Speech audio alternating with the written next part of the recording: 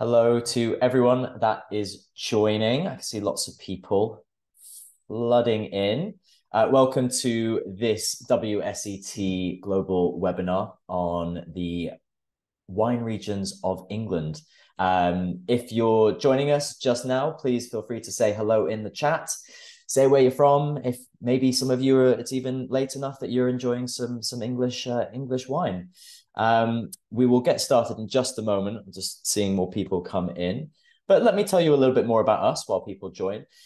So my name is Sam Povey. I am an educator working for the Wine and Spirit Education Trust. We are the world's leading provider of qualifications and courses in wines, spirits, and sake.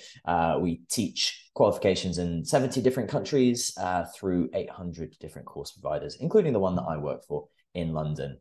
Just a quick reminder, this webinar is being recorded and will be available via the Global Events Hub on YouTube later today. And if you have any questions at any point, I'll have some time at the end to answer them. Please put them in the Q&A box, and I will try to get through as many as possible. But I think we've got quite a few people in now, so let's get started.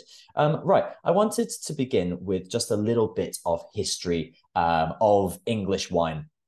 So the grapevine is not native to the UK. It was brought here by the Romans when they invaded in 34 AD, so going quite far back, all the way just about 2,000 years ago. So they brought it originally and planted a small amount of vines. But basically, for the last 2,000 years, not very much has happened. So we see small recordings of plantings going through the Middle Ages. The best evidence is that they sort of came and went depending on the climate. So, for example, there was a little bit more planting during a period of time known as the medieval warm phase, when temperatures were a little bit warmer than usual. And in fact, in 1087, the Domesday Book records 42 vineyards planted in Europe, in the UK rather. However, you then had something called the Little Ice Age that came along for about 450 years, which pretty much put a stop to most viticulture in the UK. Moving ahead just a little bit to the 1950s, we see very small scale commercial plantings happening, but really only a handful of vineyards, including Hambledon, which is a producer that's still making wine today, which was founded by the brilliantly named Major General Sir Guy Salisbury Jones. So if you can find a better name than that, please feel free to put it in the chat.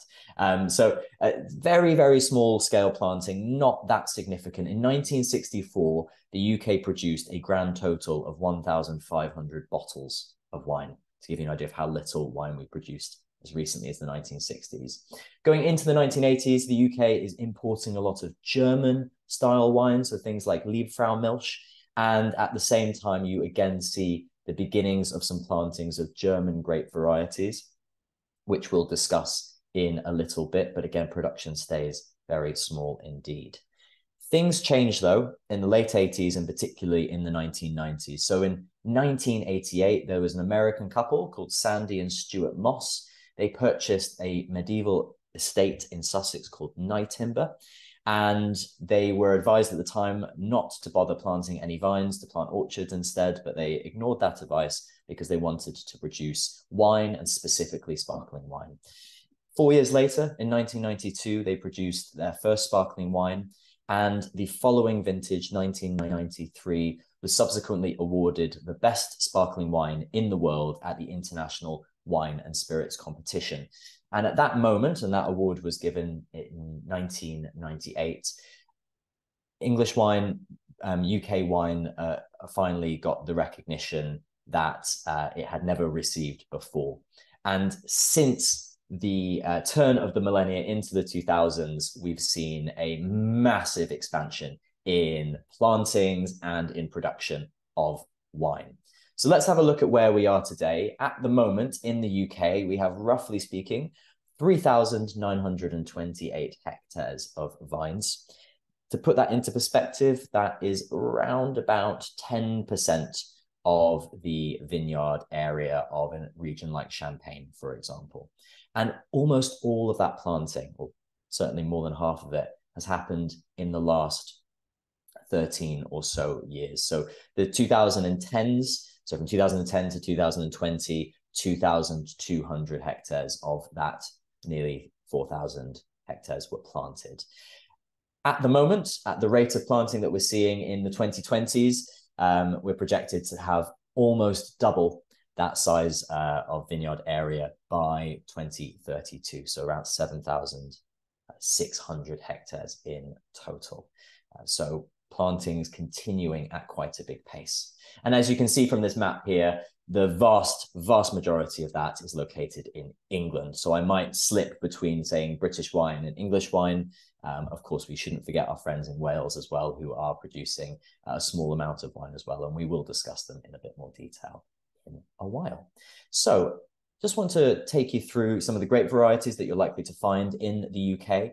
The vast majority of plantings are Chardonnay, Pinot Noir, and Pinot Meunier. So those kind of three classic grape varieties that are used as the template for most sparkling wine production, particularly in areas like Champagne, but also in California, South Africa, Australia, and New Zealand.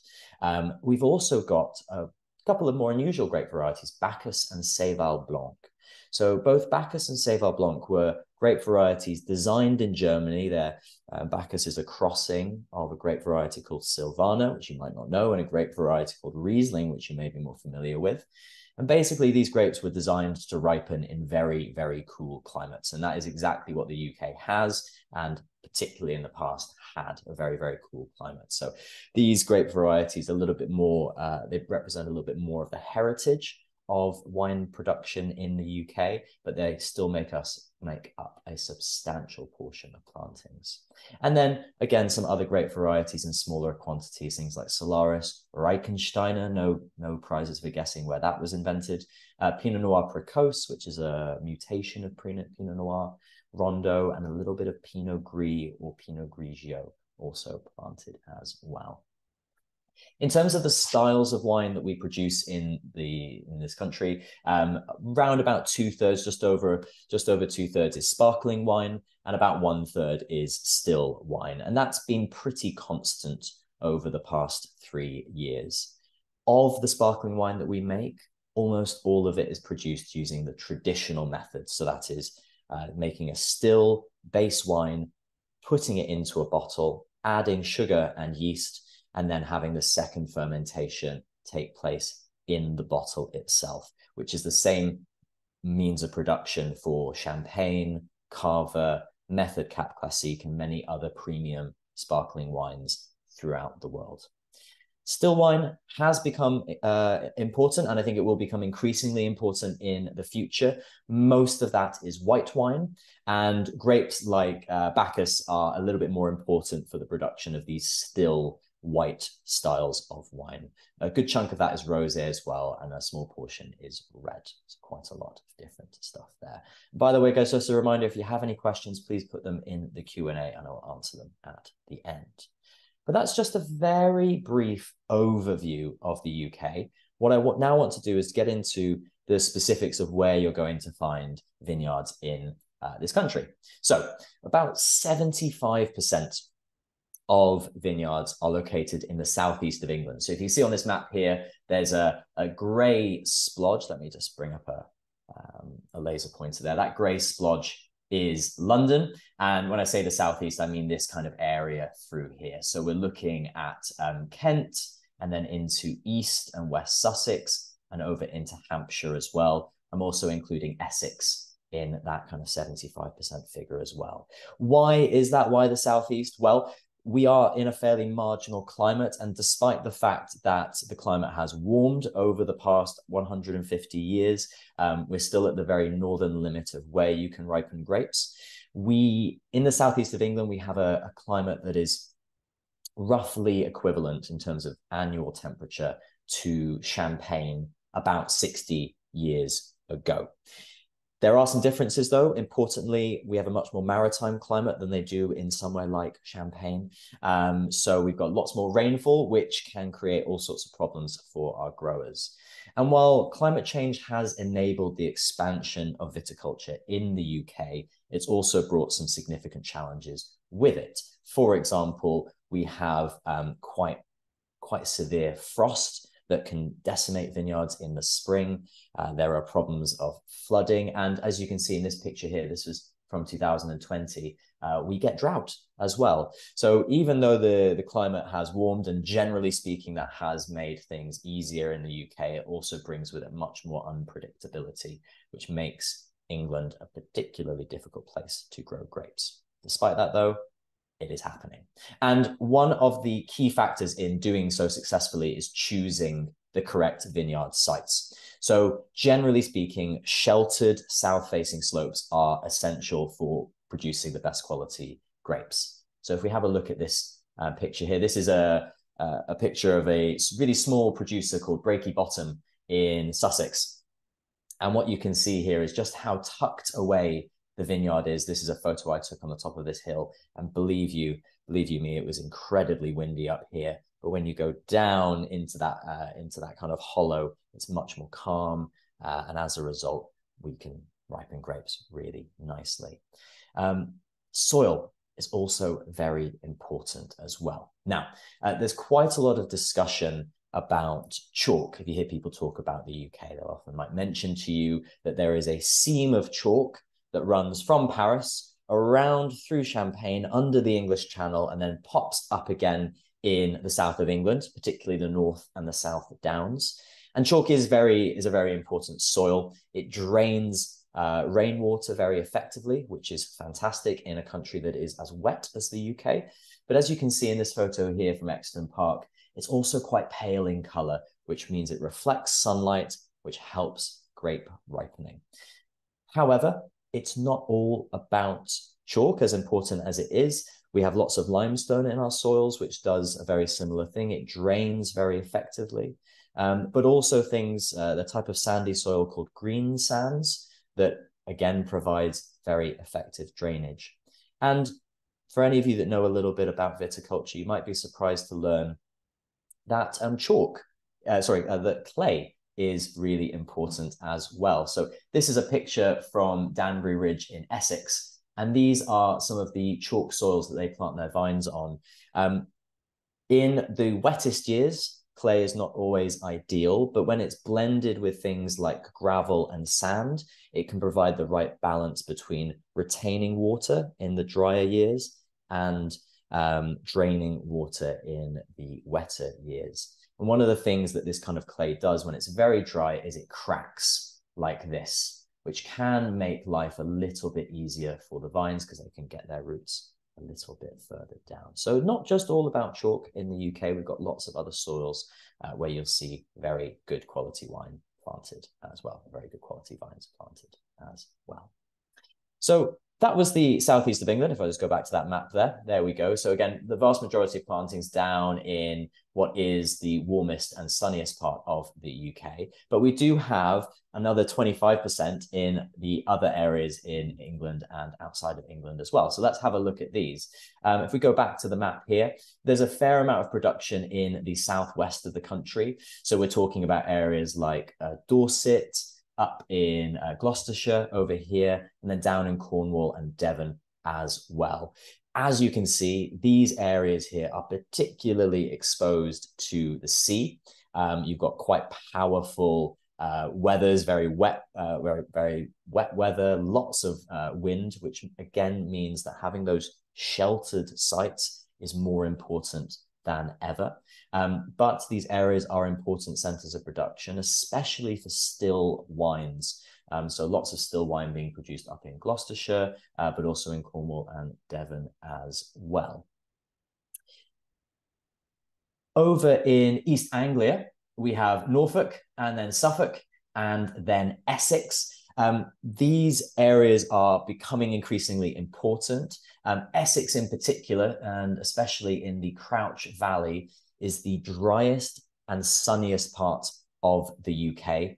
And that has resulted in a particular reputation for high quality still wines. You need a bit more ripeness in your grapes to make good quality still wine than you do sparkling wine, which is why historically, or at least within the last 20 years, we've really focused on fizz. However, as you can see, about a third of our wine nowadays is still, and some of the best examples coming out of Essex here. So again, particularly an area called the Crouch River Valley has become especially associated with these top quality Chardonnays and Pinot Noirs. So if you're looking for good quality English red wine, there are worse places to start than Essex. All right. And here we go. This is a picture of the Crouch River Valley here. So it's fairly flat. And then you can just see the river running out into the North Sea just over there. Okay. We've also got vineyards being planted in the Midlands.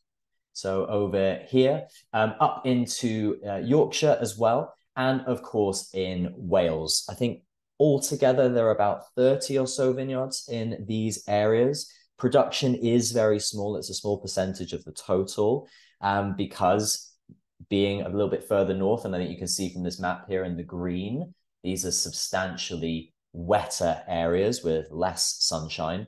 It has, even with the warming climate, been a little bit more difficult to produce good quality wine in the past, but that is changing, and it's changing very quickly. So if we go to the next photo, this is a picture of White Castle vineyards in Monmouthshire. So they're just outside of Cardiff in the south of Wales, planted back in 2001. And I've tried some absolutely fantastic still wines from them, particularly red wines that they've produced in the slightly warmer vintages. So there are, again, a small but growing number of producers over in Wales. And going up to Yorkshire, this is a picture from Dunesford, which is in the Vale of York, just outside of the city itself.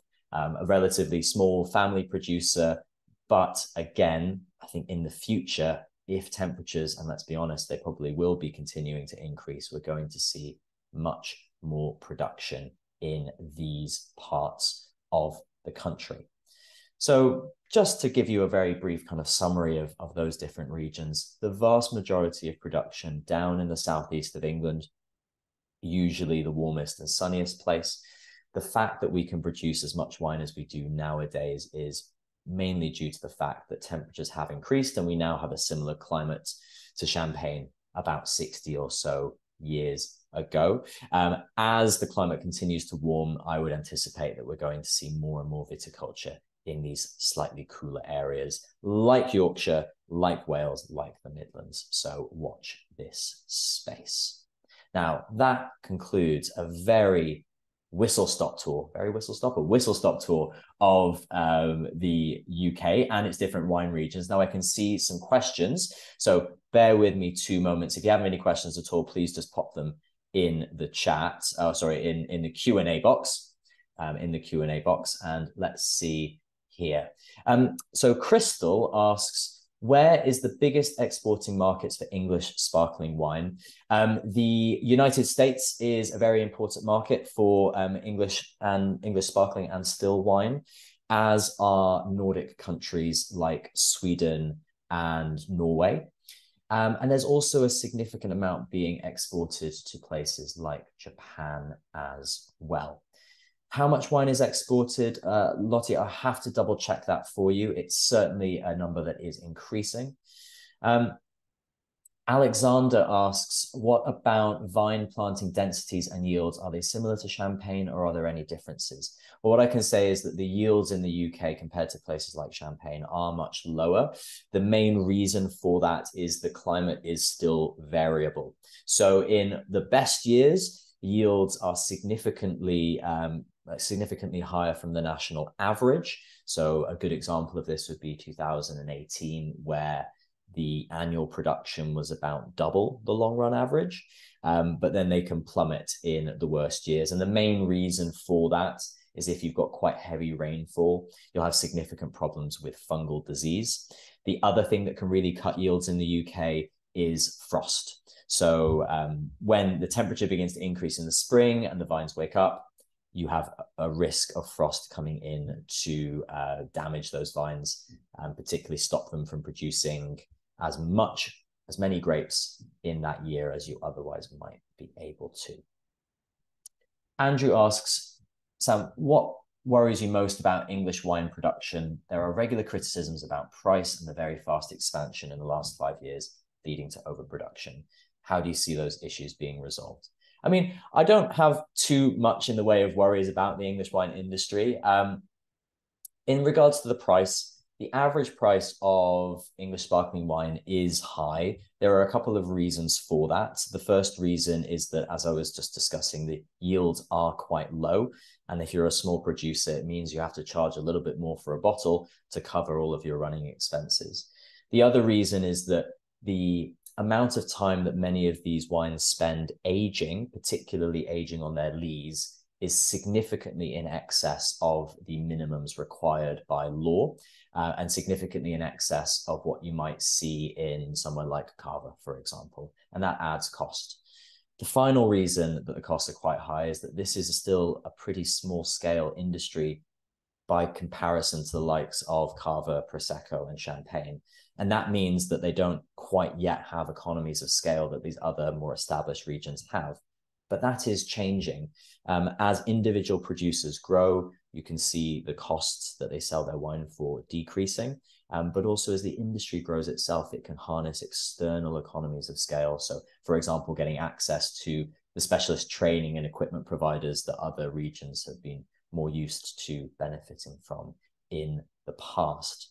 And in terms of sort of price, you are beginning to see certain brands selling their traditional method sparkling wines for just under about £30 a bottle, which is comparable to traditional method sparkling wine of a similar quality in other regions. In terms of expanding too fast, I don't think it's expanding too fast. As I kind of just said earlier, the hectarage under vine at the moment is about 10% of that of Champagne, for example. And the style of wine, the quality level of wine being produced in the UK is fairly high. This is not an industry that is looking to produce vast quantities of wine, but a sustainable amount that can be sold to the kind of markets that are looking for that really, really top end stuff.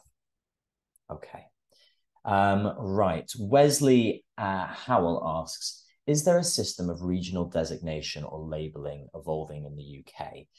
The answer is predominantly no. And the reason is because the industry is still very new indeed. And as a result, regions are still trying to figure out exactly the precise kind of style. So what makes a Kentish wine Kentish versus a wine from Essex, like a wine from Essex? And that's still an open question. There is a protected designation of origin for West Sussex, but that isn't something that has been widely adopted. And to be honest with you, I don't think it will be widely adopted in the future. Okay. Joanna comments, I live near Renshaw Hole. I think they've had vineyards for quite a long time, potentially before the Second World War. Recently been producing really good quality and prize-winning wines. Absolutely. As I said, while the production before the 1960s was pretty small, there have been vineyards here and there dotted around for quite a long time, sometimes in surprising places. Mark Paul asks, what are some of the red varieties for still wine? That's an excellent question. The most important one is Pinot Noir. So Pinot Noir has really been the focus of quality red wine production in recent years. If you go back a little bit further, some of those Germanic grape varieties, things like a Rondo and Regent, have been important and are still planted, particularly in those slightly cooler, more northerly areas. But Pinot Noir is definitely the focus of production in the future, and you'll see quite a lot more still red Pinot Noir in the future. Right, what else do we have here? Because we've got a couple of questions again about GIs. Abba Gozavi asks, does England make fortified wine? No, we don't. We obviously have a long tradition of drinking quite a lot of it, specifically port and sherry. I don't think we'd see very much English fortified wine in the future, purely because it's a style, it's a category of wine where demand is dropping quite quickly, and we're very well furnished with our imports from Portugal and Spain. Are English people drinking local wines? Yes, a very important component of the wine industry. Thank you, Marina, for the question. Is cellar door sales. So it's a very large proportion of your average producers' sort of distribution channels. They're getting quite a lot of wine by selling to people that are visiting the vineyards. That's very much something that producers are investing quite a lot of money in. And the reason is very understandable. You get to cut out all of the sort of the middlemen that traditionally exist in the wine industry if you can sell directly. So you're seeing lots of people offering tours, tastings, but also wine clubs as well. And very much taking that model that you see in places like California and Australia of connecting directly with the consumer. So yeah, definitely that's really, really important. Okay. What else? Okay. Romaric says, hi from Paris. Hi, Romaric. Could you be a little bit more specific about the style of still white wines? Is there a main style? Well, again, this is something that is evolving very quickly. So I don't think I would say that there is a sort of one definitive style of English still white wine, but there are a few different ones. Bacchus is a very important grape variety. Again, this is that German variety, a little bit more of a heritage, has a bit more of a heritage status, but is still really important. And that produces a light-bodied, very floral style of wine with this distinctive elderflower quality, a little bit like a Sauvignon Blanc from a cooler region. The other style that you're seeing quite a lot of is still Chardonnay. Obviously, that's the most planted grape variety in the UK, so it makes sense that people are producing still Chardonnays from that.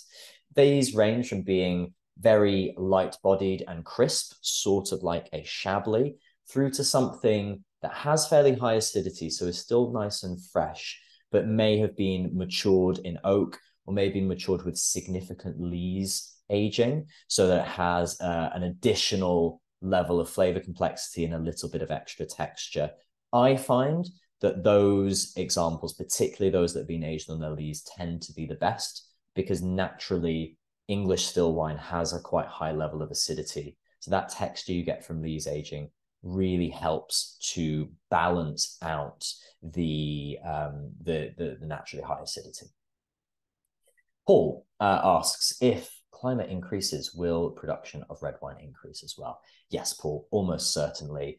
Of all of the styles of wine produced, sparkling, still white, rosé, and then red wines tend to require the most ripeness because you're going to be extracting tannin and flavor from the skin of the grapes.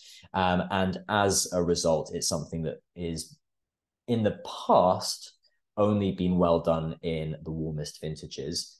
But what's been changing is the fact that the average temperature is increasing. So the quality of English red wine has improved and the consistency of that quality has improved substantially in the last 10 years. And I only see that increasing in the future. All right, let's have a look. John, with the frosts, have there been any attempts for late harvest or ice wine varietals? That's a great question. I have actually tried an English ice wine, but it was produced by freezing the grapes in essentially a very fancy freezer. That producer no longer makes the wine because they realized that using lots of electricity probably wasn't the best. It's not cold enough in the UK in the winters to produce ice wine naturally, and that's by virtue of our maritime climate. So winters in the UK are not fun, but they're certainly not as cold as they might be in parts of Germany or in Canada where most ice wine is produced. Late harvest is tricky to produce as well because we have quite a bit of rainfall, and that can cause disease, which damages the grapes, so you can't make good quality wine as a result of that. I think I've got time for just one more question.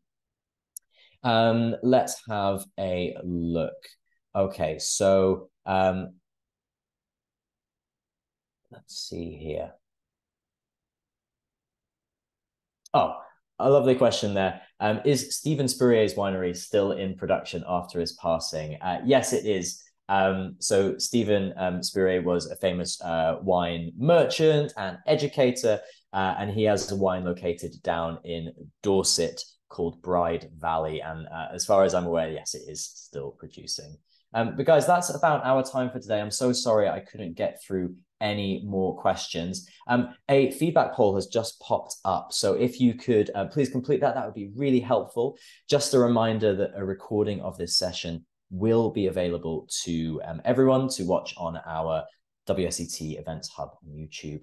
And if you enjoyed this session, we've got 2 more lined up with myself. On the 14th of November, so in just about 2 weeks' time, we are looking at Argentina's main wine regions. And then on the 23rd of January, I'll be kicking off the new year by looking at Greece. So we hope to see you at those in the future. If not, if you want to find out anything more about studying for the WSET qualifications, please go to wsetglobal.com.